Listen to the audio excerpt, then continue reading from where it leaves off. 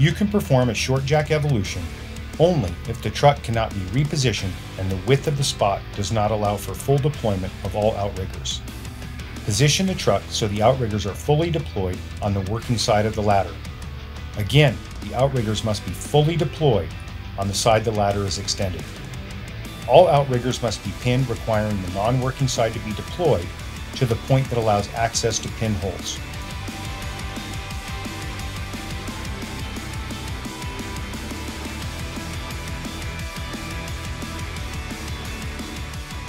The decision to short jack should be made by the truck officer, and all safety considerations need to be taken.